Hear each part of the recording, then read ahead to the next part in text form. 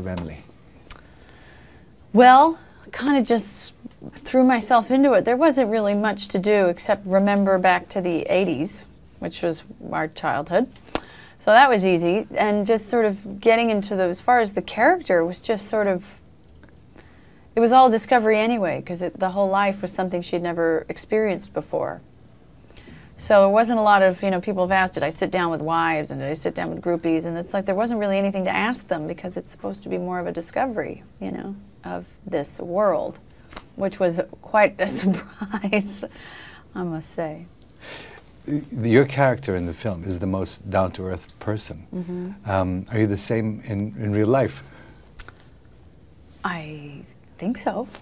You'd have to ask all my friends.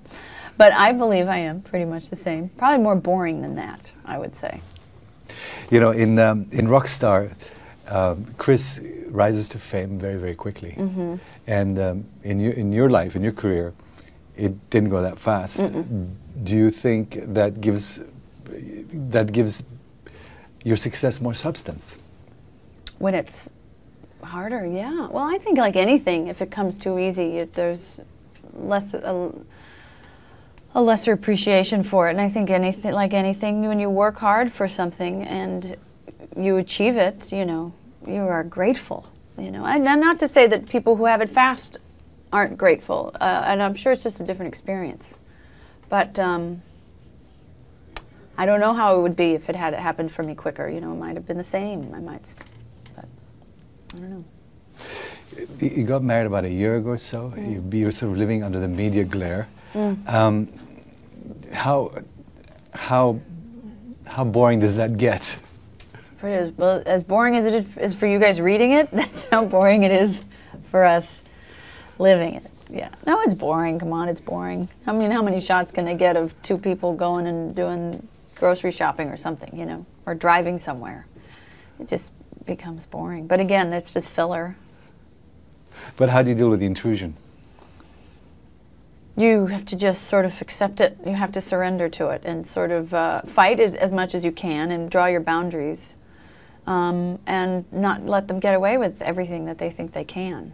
So sometimes it's just a bit hairy, and sometimes and some days you're better handling it, and sometimes you don't even notice them, and sometimes you just drag them wherever, if they, on a Sunday afternoon, they want to waste their day and drive around doing nothing. If they have nothing better to do in their lives, then so be it.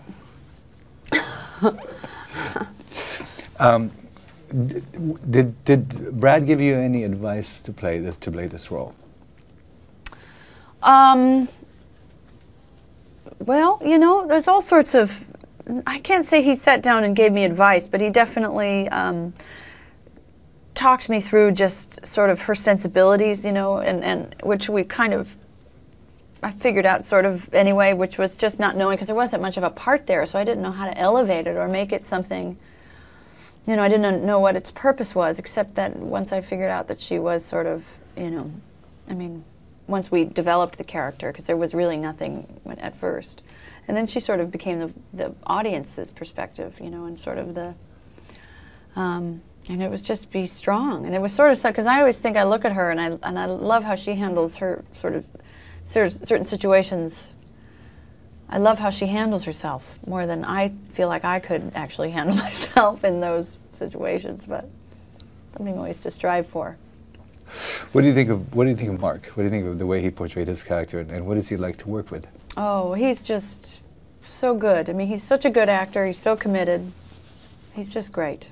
He's phenomenal. I love watching him, and I love working with him. He just takes care of you. Great. Are you and Brad going to be doing a film together anytime soon? Not that I know of, anytime soon.